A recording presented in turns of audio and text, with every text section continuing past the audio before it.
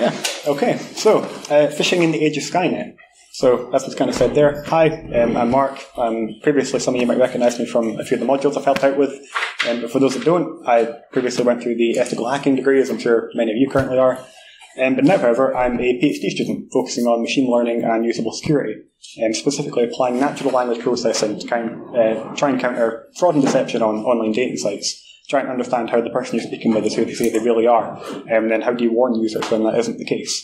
But we'll have a chance to come back to that. Now, you've had talks before on things like cryptography or reverse engineering or pen testing, but I want to take a slightly different approach. That being that you probably aren't concerned enough about the impact that AI is going to have on your job, either currently or in the future, and for better or worse. And I don't mean this in a kind of hand-wavy Skynet is here kind of way, but rather that, like a lot of things, AI is going to slowly creep its way into a whole bunch of different roles in a way that I don't think a lot of us are really prepared for. But of course, before we jump in, just to kind of make sure we're all on the same page, just a quick refresher on what artificial intelligence, AI, machine learning, all that good stuff actually is. And more importantly, is not. So in the broadest sense, when we say AI, we're talking about teaching computers how to sort of think for themselves, how to take an input from their environment and then act upon that. So things like machine learning, meanwhile, is understood as applying that understanding to actual sort of practical tasks.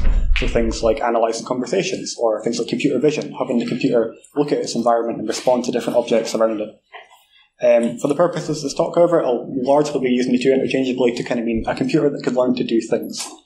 Now, I might be biased, but I think machine learning is one of the most exciting fields you can be working in just now. As far as I can tell, there's nowhere else with as many breakthroughs happening as quickly as there is here.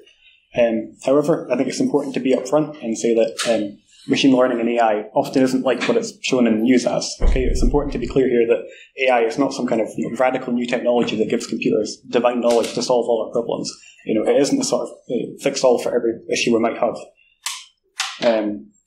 And it's important to say as well, it doesn't render humans obsolete, and it isn't sort of the next step in human evolution. Okay? As much as it's fun to get caught up in the hype, it's really important to stress that, there is a big jump between a computer learning to play Pong and a Terminator crushing a human skull. There is a big leap. In fact, when we say we're talking about AI, a better example is that in an extremely simplified way, we're talking about teaching computers very, very nuanced forms of pattern recognition. Or generally, we're talking about built-in systems that can look at past examples of behaviour, learn from that, and then sort of build and improve themselves over time. So, for instance, if you want to build a system for mapping roads, you would give it millions of examples of annotated streets. Or for recognising numbers in someone's handwriting, give it millions of variations in the same number. Or for potentially building a self-driving car, give it millions and millions of hours of annotated video with different things like pedestrians, traffic lights and such, so that it can understand these different obstacles and the items. Or to put that in a more cybersecurity context, if you want to detect if there's going to be a breach in your network, give it millions of examples of packets of good and bad traffic. Or for detecting potentially malicious code, give it millions of examples of good and bad examples of code. Now, that sounds like quite a simple process. In theory, we tell the computer what we want, what we don't want, and in theory it should figure out the rest for us. But in practice, that's quite an often difficult and challenging process that doesn't always go the way we expect. In fact, for a long time, there were certain tasks that it was thought AI could just never accomplish. Things that were too complex or too abstract or somehow too human for an AI to learn. And one popular example was chess. Back in the 1950s, the idea was that chess had just too many moves, too many different pieces, and too many combinations that it would be far too complicated for an AI to beat a human at chess. And then in 1996, a system called Deep Blue defeated the world grandmaster. And so, going back to the drawing board, what about Go? Go is another board game, and largely played in Asia, with hundreds more pieces and billions of potential positions. It's a game so complicated, in fact, that even the top human players sometimes struggle to keep track of what's happening in a given game. And then in 2016, a system called AlphaGo defeated the world number one. And so, back to the drawing board again, what about R? If AI has been shown to be really good at these sort of strict rules-based systems like we see in things like board games and such, then art must sit at the complete opposite end of the spectrum for that. Art must be too abstract and too uniquely human that an AI could never produce its own art. And so you can probably guess where this is going. Last year, OpenAI, an AI research company, introduced DALL-E 2, a system that lets users enter simple prompts and generate completely unique images. And then in the summer of that year, GitHub, the version control site, introduced Copilot for helping programmers write code by just describing the problems to be solved.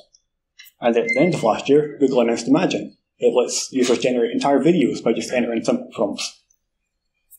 And so, if we take all these milestones and sort of put them together, there's a few interesting points that start to come forward.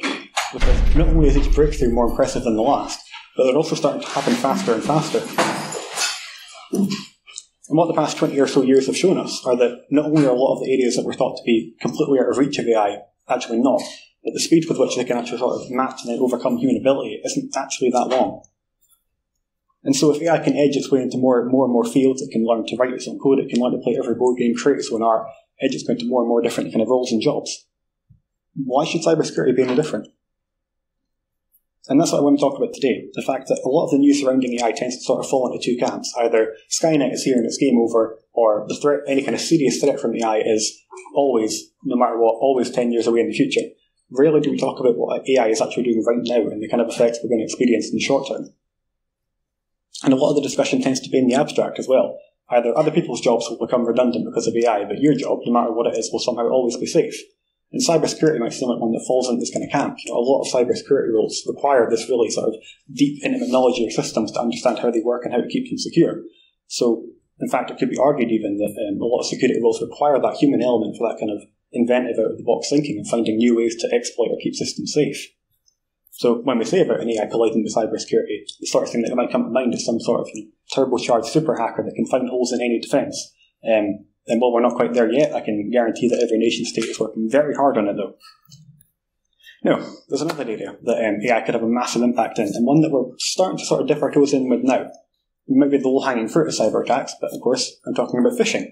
Phishing is the exact kind of thing that AI could have a real massive impact on, not just in the medium or long term, but right now. Now, I want you to think of the last time that you knowingly got a phishing email. Usually it's something along the lines of, your account's been compromised, please visit passwordresetbank.ru to reset your password. Or there was an issue with your delivery, click this very legitimate bit.ly link to reschedule. Or something along those lines. There was an issue with your payslip, view this very legitimate real PDF to help verify your details. Yeah, it kind of goes without saying that most phishing emails aren't great. In fact, most of the time, more often than not, we take a brief skim of the message, realise something isn't right, and send it straight to the bin. Or, in even better cases, an automated system, which we'll come back to, skims the message and sends it straight to the bin as soon as it lands in your inbox. And for obvious reasons, phishing attacks are one of, if not the most common form of cyber attack. Every day, billions of messages are sent out to millions of potential victims. It just isn't possible for an attacker to craft these kind of bespoke, custom-tailored messages that fit in seamlessly with your inbox. And for the scammer, a big bottleneck is how many messages they can craft that vaguely fit to millions of different situations. So, overall then, we can probably feel safe that for the most part, phishing is something that's taken care of. Either we can continue to remain vigilant, or let automated systems handle it for us. That's a relief, isn't it? Anyway, this is GPT-3. GPT-3 is the latest version of OpenAI, the company I mentioned earlier's latest large language model. As much as I'd like to get into the details of how the systems work, for the purpose of this talk, a large language model is a model with a really good understanding of language. Models like these can do things like translate between languages or pick up different entities in text, and they can also be used to generate content about whatever topic comes to mind. Absolutely whatever topic comes to mind. Things like marketing copy for a pair of cement shoes, or a sonnet about spoiled milk, or a Hello World program that wipes your entire hard drive. Absolutely anything, including very convincing phishing emails. Something that was demonstrated by Lim, Tam and Hock at DEF CON 29 just over a year ago.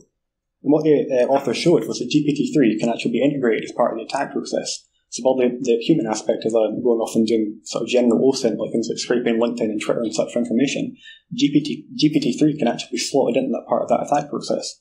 So in fact, creating convincing phishing emails is as simple as just sort of instructing AI to write a general convincing email with some sort of general context, things like their name, target, name, role, and what kind of company they work for. In fact, the kind of scenarios that the AI was coming up with were quite varied as well. In some cases, the AI sent over things like headhunting emails looking for the victim to join their company and have this malicious form attached. Others received emails pretending to be from HR or finance, looking for newer employees that might be looking for like a 6-month review and asking for feedback from them to complete. And the emails were actually so convincing, in fact, that in some cases victims were 20% more likely to click on a phishing email generated by GPT than by a human one. It's worth stressing as well, this isn't being done with any kind of bespoke, custom tailored model. This is the off-the-shelf GPT model that anyone in this room can get access to today, for free as well. And from their side, it's not entirely clear how easy these kind of attacks will be to detect. Many sort of standard phishing filtering systems work based off of measuring how similar a new email is to known phishing emails. If the attacker can now kind of generate an infinite number of variations, How easy is that to detect? Where would you even start? But of course, we all don't just communicate by email. Over the past few years, many of us have turned to online conferencing. Well, not even the person you're hearing or seeing can actually be who they say they are. Deepfakes are becoming increasingly sophisticated and hard to detect. They use machine learning to superimpose someone's face on top of another and have them look and say and do things that they never actually did. They're also increasingly being used to synthesize voices as well, have people speak and say things they never actually did as well. But just a few years ago, deepfakes would have been pretty easy to detect, and typically clips of people with sort of faces that seem to float in front of their head, or these sort of followed by these strange, staticky, wispy sounding voices. This kind of thing was expensive as well, even on quite well-spec'd hardware at the time. It could take days to produce even a short clip. But now, deepfakes are convincing enough to be synthesized, in real time and map just not your face and head, but also your entire body and voice in real time. It's the kind of thing as well that can be used to now actually generate the rest of your head and body based on just a single image. It might be an extreme example, but last year, during the ongoing conflict in Ukraine, a video surfaced online that appeared to show President Zelensky surrendering to Russia. Of course, it wasn't real, it was a deepfake. Zelensky's head and voice hijacked to make him say something he never did. But what about in a smaller context? Maybe like a colleague or something that you only speak to occasionally messages you to ask for help getting back into their account. And of course, we know what online conferencing is like. If you're on a jittery connection where audio jumps out or like the sort of static and such, how easy is that to tell the difference between what's just a network error and what's actually a deepfake? Again, AI is being used on both sides to generate synthetic content, but also to detect it. Previously, detection was quite straightforward, to the point of not even really needing an AI to help. One of the best cases was if you look at the deepfakes in the bottom row, you'll see that when they sort of turn to the side, their face starts to sort of collapse into itself because the AI runs out of information about what the rest of your head looks like. But now, obviously, as things have progressed and enhanced, it becomes harder and harder to detect these kind of things. For a period, one of the best ways to detect deepfakes was to use edge detection, so measuring things like sort of features on the face and shadows and such, and then calculating if they made sense in the context that they were being shown. But again, these systems aren't perfect. Right now, in fact, sometimes fooling these systems is as easy as just sprinkling some sort of static and noise over the video to get a free pass, essentially. Still, deepfakes have got a lot of moving parts, and that means it can still get detected fairly easily. A face that doesn't properly line up, or lips and voice that don't quite sync up in time, they're getting harder and harder to detect, but they aren't yet indistinguishable. And things like GPT-3 are good, but they're more meant as a kind of one-and-done tool. I need to generate one phishing email and then I'm finished. But of course, attackers aren't always going to work in this way. You might have that kind of first initial contact to get the interest of your victim, but they're probably not going to hand over the credentials right there and then. But you do have a hook that you can build from. Similar to manually writing phishing emails, though, and keeping a dozen or so victims engaged can be quite challenging for an attacker. You've got to keep track of who you've spoken to, what kind of access you have, what information they've given you already. That's quite a challenge to keep track of that and to manually have those conversations going back and forth. So overall then, it's quite good that this serves as a kind of bottleneck to slow attackers. Anyway, this is ChatGPT, a spin-off of GPT-3 that's tailored specifically for conversation. You enter a prompt and ChatGPT will do a pretty good job of having a realistic back and forth with you. Some of you might already be familiar with ChatGPT when it made the headlines last December. It really kind of blew everything out of the water for how popular and how capable it was. ChatGPT would be the end of the academic essay because you could generate an infinite number of essays about any topic to fit any word count. And authors would bear it with joy because it could generate an infinite number of bestsellers. Stack Overflow had to ban the usage of GPT models because people would feed in questions asked by users, feed it in the model, and then just paste a response from whatever it got. But ChatGPT was also when the rise of these models actually became personal, because, as I said, I do work trying to detect fraud and deception on dating platforms. Well, within days of ChatGPT getting released, people use it to automate Tinder. They created a bot that would swipe on every match, and then ChatGPT handled everything else, coming up with openings, interests, jokes, completely removing the human from the equation. It's funny and maybe a little bit sad, but I have absolutely no doubt that this approach would be used by attackers as well. Like, I'm trying to tackle romance fraud, where scammers impersonate your sort of true love in order to con victims out of thousands. A big bottleneck for attackers is how many conversations they can keep going at once, how many victims they can keep lured in and exploiting money from. ChatGPT basically gets rid of this. But don't worry though, because it gets worse. Because if we're bringing GPT-3 again from earlier, that can be used to generate entire, quite realistic profiles as well. In fact, making fake accounts as simple as given the prompt to create a comma-separated tabular database of customer data from a dating app and then just specifying what kind of information we want. So things like first name, last name, sexual interest, gender and such. And in fact, if we look at the results from that, you can see that you don't actually have to specify a kind of list of names or cities or jobs to pick from, because the model already has a good understanding of what those are and how they relate to each other. Pair that with a bunch of ChatGPT instances, and you've got a pretty good way of having a whole army of little machines for scamming users. I didn't start my PhD that long ago, but AI is moving so quickly, in fact, that there's now an entirely new threat that wasn't present when I started. Not just how do you detect human attackers, but then how do you also detect AI attackers? So, what do we do now? There's always been this kind of back and forth between red team and blue team, white hat and black hat, good guys and bad guys. Just as one side finds a new area of exploitation, the other side patches it up. But AI is going to radically disrupt this, and I don't think it's quite clear yet who has the upper hand. If tools like Metasploit and Armitage and such you might be familiar with is helping simplify and streamline that sort of exploitation step, then tools like ChatGPT and GPT-3 help simplify and lower the barrier to entry for exploiting the human aspect. Rather than spend hours crafting the perfect phishing email, you can just click generate and see what you get back. And if it isn't what you're after, just roll the dice again and generate a new one. If security gets suspicious and want a face-to-face to check things out, you need a single photo and about the length of audio the same as like a voicemail to look and sound the part. I mentioned as well the phishing email shown earlier that were generated using the default version of GPT-3. Well, the benefit of large language models like that is that they can be tailored for specific purposes. Because the model already has a really good understanding of language, like what words mean, how they relate to each other, what kind of order they appear in, it becomes possible to then extend that towards specific tasks. Usually, this takes the form of things like feeding in thousands of research abstracts in order to summarise research papers, or measuring public opinion by feeding them millions of different comments about a topic, or inputting the entire contents of Wikipedia in order to extend the model's understanding of different languages. But if you take GPT-3, feed in millions of examples of phishing emails, and then just sort of tailor things around the format and structure of the company you're targeting, you've essentially got an automated spear phishing generator. In fact, one of the major challenges going forward is going to be distinguishing between what was made by humans and what's AI generated. When machine learning continuing to develop and improve, it's going to become harder and harder to tell the difference. Now, for some things like generating little stories and poems and such, that might be a fun novelty. But when we're talking about phishing and that, there's a real serious growing threat here. But I will say, don't leave this talk thinking that AI can only be used as a kind of negative if you're working in cybersecurity. Like, just as it's being used here for harm and exploitative purposes, there is just as many people and companies working to actually build AI-backed systems that detect and thwart these kind of attacks. It's worth saying as well, I don't think AI is going to actually replace our security teams. Rather, it's going to help sort of streamline and simplify a bunch of different tasks and processes across the whole field, both offensive and defensive. And none of the models I've actually mentioned here do anything radically new per se. Rather, with enough time and care, a human could just as easily write their own incredibly convincing phishing email, and many already do. Rather, it's this kind of advances in the AI that we've seen recently that really disrupt and exploit, disrupt and lower the barrier to entry when you're trying to exploit that human aspect. AI completely supercharges this and gives the attacker basically an infinite number of attempts to deceive with basically zero effort. Like most things, AI is going to slowly work its way into our lives without us really noticing. If I say parts of the stock were written by an AI, would you believe me? Would you have a way of telling the difference between what was generated by a human and what was made by an AI? And if you can, what makes you think your current defences can? Thank you.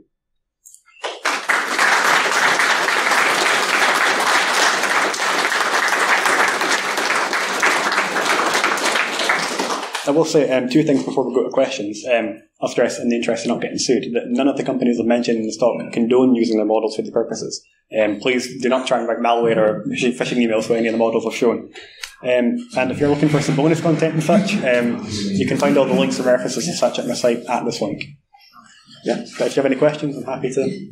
I have a question about the artificial intelligence for video and voice generation. Mm-hmm. How good is the artificial intelligence? How good is the algorithms that recognize when a voice or video is artificial intelligence? Mm-hmm. And also, like, does that work for every type of person, regardless of the language, race, location? Is it more prevalent to the Western world and English language rather than the rest of the world? Because you mentioned there was a Zelensky incident. Yeah. And is there any artificial intelligence so far that is undetectable by humans, and you need a special type of detector? And my last thing to the question is: do you think in a few years there would be for example, when somebody rings your phone, there would be a built-in detector in Android that says potential AI voice generated or something.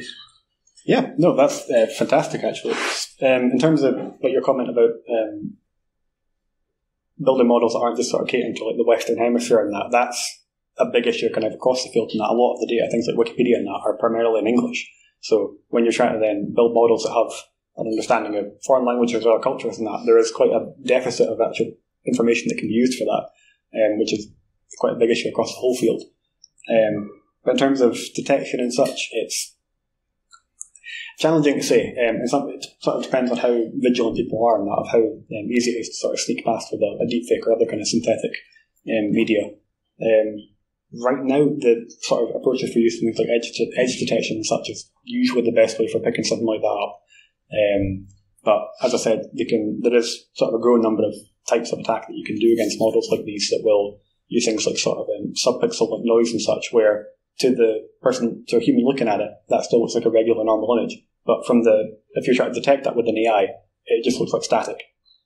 So it becomes quite challenging then of how you build systems that are that work not just for humans trying to interact with media and such as they would do normally, but also in a way that AI can also look through that and pick up on if there's something not quite right.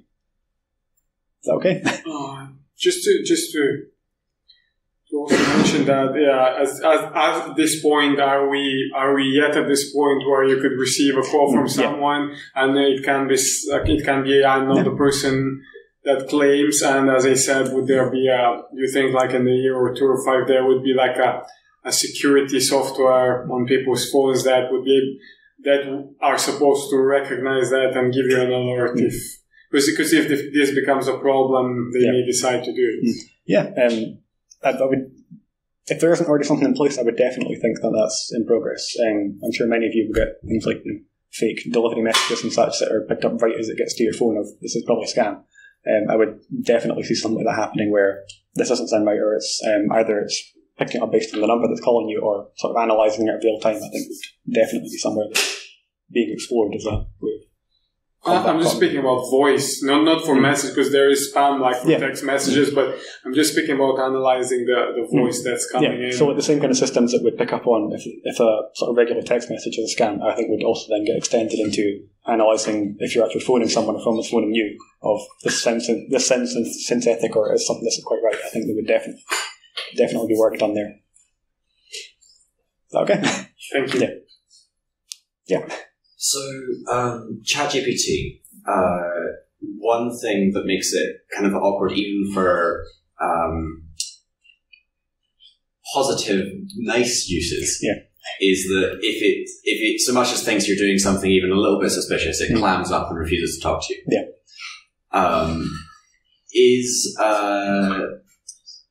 Is there evidence that, because you mentioned people using ChatGPT for automating communication with people on dating apps for scamming and stuff like that, is there evidence that people have found reliable ways to get around this, to actually use it for this? So that's right, yeah. People were using it for not fun purposes, but what tended to happen was when it came out back in December, it was sort of released in what seemed like quite a neutral state of it. Yeah, it was more like that. It would accept absolutely anything you put into it. And that, like a lot of the examples I've given there, I don't actually think would run anymore if you asked it to do that. Right, yeah. So